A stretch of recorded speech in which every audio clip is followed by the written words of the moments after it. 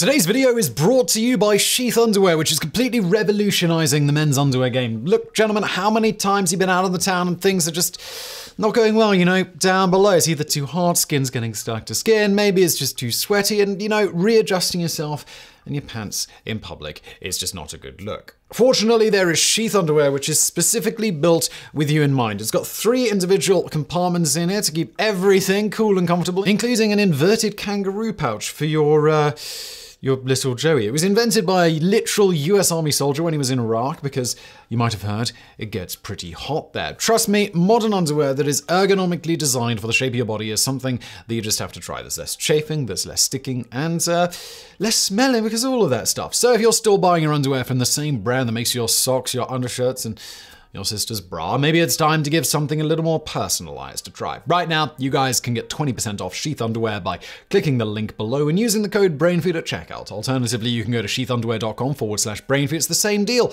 20% off. Do that, and your dry, comfortable balls will thank you. Again, sheathunderwear.com/brainfood, or just click the link below for 20% off. And now today's video. These days, it seems that movie theaters will try just about anything to lure viewers away from the comfort and convenience of television and streaming, from 3D releases to giant IMAX screens to 4D seats that shake and rock along with the on-screen action. And as theaters struggle to recover from the massive hit in attendance caused by COVID-19, such gimmicks are likely to become even more prevalent in the future. But this is nothing new. Back in the 1950s, as the newfangled technology of television made its way into ever more American homes, the film industry turned ever more to elaborate gimmicks to get butts in theater seats, from wraparound Cinerama screens to 3D films to special seats that jolted audience members during moments of high tension. But perhaps the strangest gimmick of all was a system that pumped various scents into the theater in an attempt to better immerse viewers in the film. This is the story of the brief rise and fall of smell-o-vision. The use of scent to enhance storytelling predates the use of sound in film, and indeed the art of film itself. Ancient Greek plays often made use of incense or fresh flowers to build atmosphere, while 19th century dramatists sometimes scattered pine needles to evoke the scent of a forest, or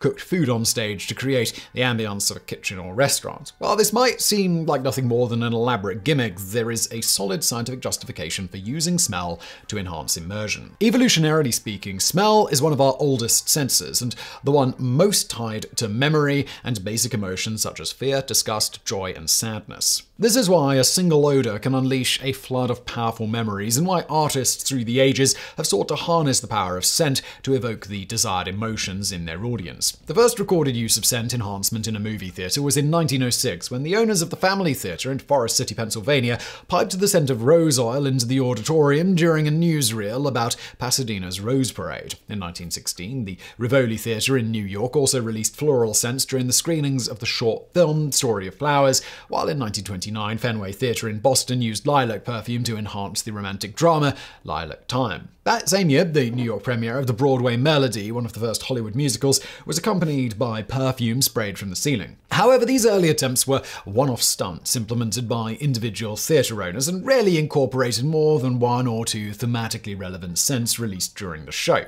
It would be another decade before fully scent-integrated films finally became a reality. And the mastermind behind this would-be cinematic revolution was a curious 40-year-old Swiss inventor named Hans Laub. Born in Zurich in 1900, Hans Laub was the spitting image of the Germanic mad scientist, with round black eyeglasses and an obsessive, fastidious nature. Relatively little is known about the man, who at various points in his life identified himself either as a professor, electrical engineer, advertising executive, and an expert in cosmology, the science of odors. According to one story, in the mid-1930s, Laub invented an air purifier to clear cigarette smoke and other odors from large auditoriums, and became fascinated with the notion of reversing the process and returning the smells into the theater. This led to a lifelong obsession with scents and the emotions that they could trigger. Around 1939, Laub invented a system called Scent-O-Vision, which could pipe 32 different scents, including roses, tar, peaches, and coconuts, through hoses built into each theater seat. The system was manually operated by the projectionist, who released the appropriate scents at key points throughout the film. To promote the technology,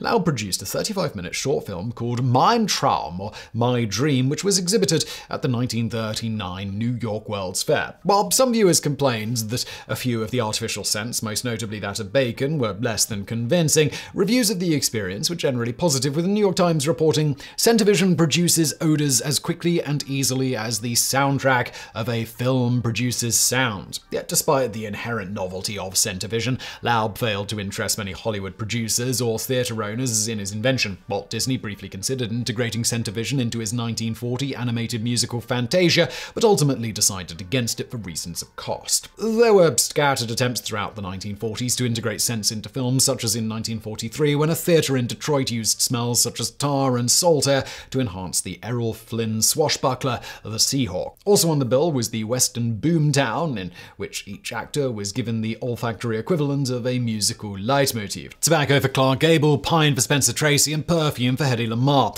But it would not be until the 1950s that the movie industry would truly be ready for Hans Laub's odoriferous vision. As previously mentioned, in that decade, growing competition from television forced movie studios and theater owners to come up with ever more elaborate gimmicks to get viewers into movie theaters. At first, such efforts focused on creating an epic, immersive experience that television simply could not recreate.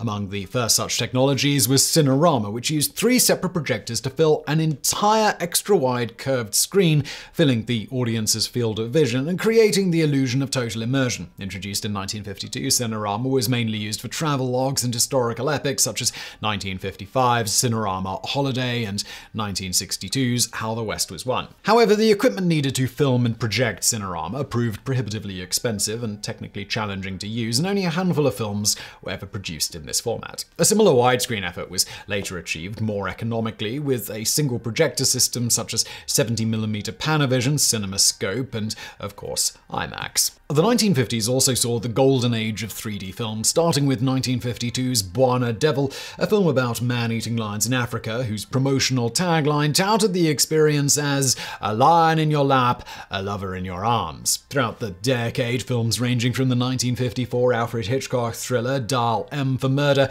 to the 1955 André de Toth horror movie House of Wax would exploit the 3D effect to varying degrees of success, with plenty of objects like trains, weapons, or in the case of House of Wax, a paddleball shot to appear as though they were coming straight at the audience. But the novelty quickly wore thin and could not compensate for the lower image quality of most films shot in 3D. Theaters also found it difficult to persuade audience members to return their cardboard 3D glasses, cutting significantly into profits. By the 1960s, the first wave of 3D films had all but died out.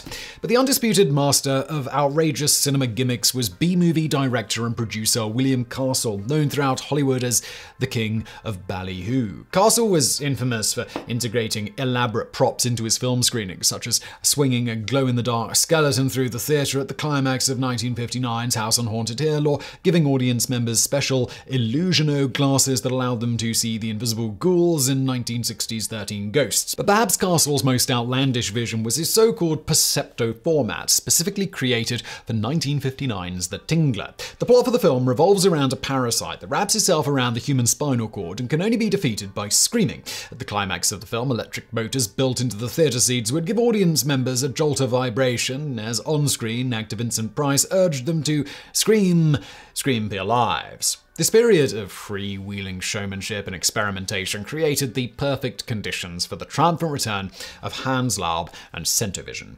In the mid-1950s, Laub finally found a patron in producer Michael Todd, known for his bombastic, larger-than-life productions on both stage and screen. Todd initially considered integrating Centervision into his epic 1956 adaptation of Jules Verne's Around the World in 80 Days, but ultimately decided against it.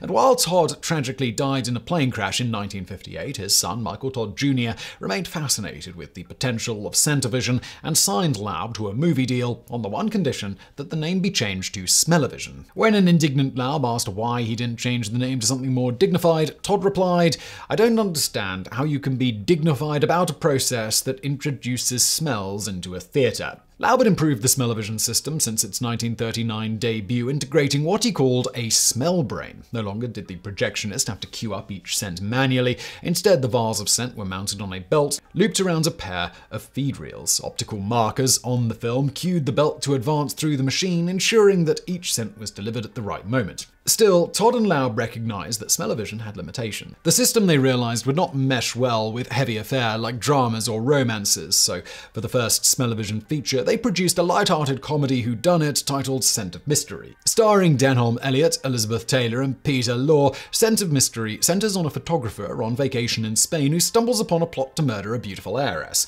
With the help of a drunken cab driver, he embarks on a madcap chase across the Spanish countryside to thwart the crime. Unlike previous scent-enhanced films, Scent of Mystery used scent as an integral storytelling device, with the off-screen presence of certain characters being telegraphed by the release of particular smells like tobacco smoke or perfume. Smell was also used to add humor. For example, in one scene where Elliot and Law's characters are drinking coffee, Law's smells suspiciously like it has been spiked with brandy. With his trademark flair for over-the-top promotion, Michael Todd Jr. touted Scent of Mystery and Smell-o-vision as the next great advance in filmmaking technology. The film's posters proclaiming that first they moved, 1895, then they talked, 1927, now they smell! But before Todd and Laub's revolutionary new film could make it into cinemas, it was beaten to the punch by 1959's Italian travelogue Behind the Great Wall, which at its premiere at the Mayfair Theatre in New York was accompanied by a suite of 100 different aromas including grass earth, seawater, burning gunpowder, and incense. These scents were delivered via a system called Weiss Rhodia Scent Screen, invented by public relations executive Charles H. Weiss, which released odors not through specially built pipes in the seats, but rather the theatre's air conditioning system. The scents themselves mixed with a quick evaporating Freon base, while the system incorporated a special electrostatic filter to quickly remove the scent from the air, preventing them from lingering too long. Reviews of the resulting experience were mixed, with some papers like the Sunday Morning Herald Tribune praising the illusion, saying, curiously enough, they do not give the impression of being blown in or wafted from any specific direction. Actually, the individual smells simply appear in the nostrils without any effort being made to sniff or strain for them. And what is more remarkable, each individual odor disappears promptly when the image smelled leaves the screen. There is no question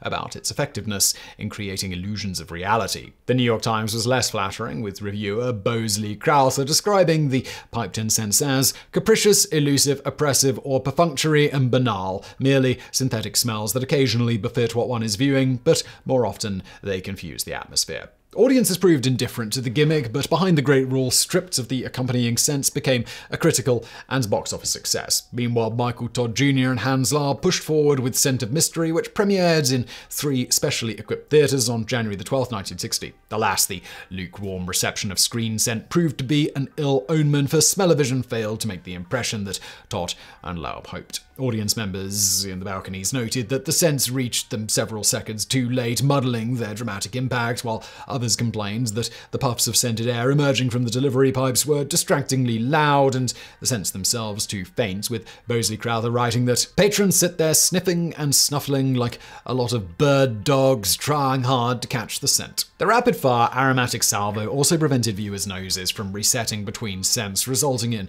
an effect known as olfactory fatigue that caused all the various smells to blend together into meaninglessness. The film itself was hardly better received, with Crowther pithily suggesting that the filmmakers pumped laughing gas into the theatre to make up for the unfunny script and wooden performances. Comedian Henny Youngman also joins the critical dogpile, quipping, "I didn't understand the film.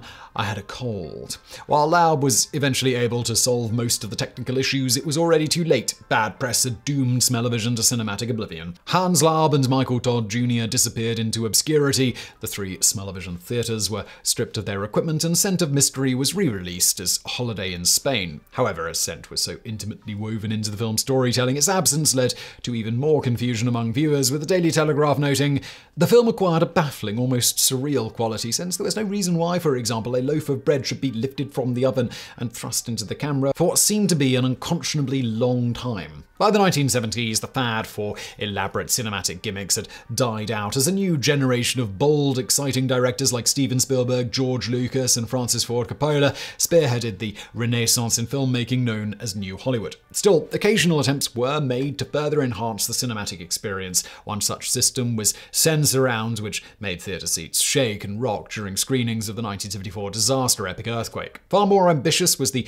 Laserdisc-based Interfilm system developed by inventor Bob Bajan, Can, which allowed audience members to direct the course of a film in real time, choose-your-own-adventure style. Seat armrests were fitted with joysticks, which the audience could use every few minutes to choose between 3 possible story paths. The films produced using this system were only 20 minutes long, allowing viewers to return for repeat screenings and experience multiple different iterations of the same story. Unfortunately, like many such systems, Interfilm proved prohibitively expensive to implement and failed to draw a large enough audience, and only 2 films, 1992's I'm Your Man and 1995's Mr. Payback, were produced before Bejan's company folded. Still, the inventive concept anticipated future works of interactive media, like Netflix's 2008 experiment, Black Mirror Bandersnatch. Yet, despite the repeated failure of similar gimmicks, smell-o-vision continued to pop up in one form or another. In 1981, cult filmmaker and self-proclaimed king of bad taste John Waters paired his comedy film Polyester with a variation of smell-o-vision that he dubbed Odorama.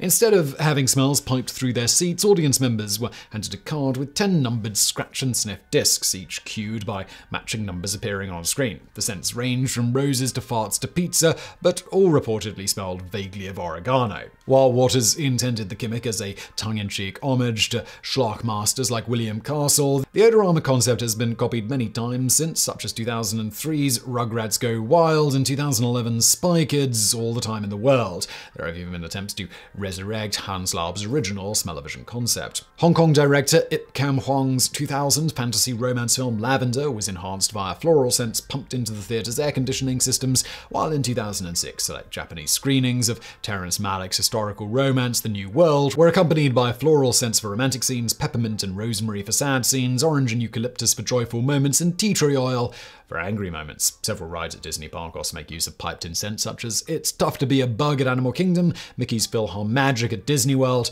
and Soarin' Around the World at Disney California Adventure. Several companies are currently developing smell release systems that can be plugged into a television or computer, while Vermont-based firm OVR Technology recently introduced the Ion, a scent device for the Oculus Rift virtual reality headset. It just goes to show that, as cynical as we might think we are, we will always be suckers for a novel cinematic gimmick. And so, like a fart in a sofa, the strange allure of smell-o-vision will continue to linger for some time to come.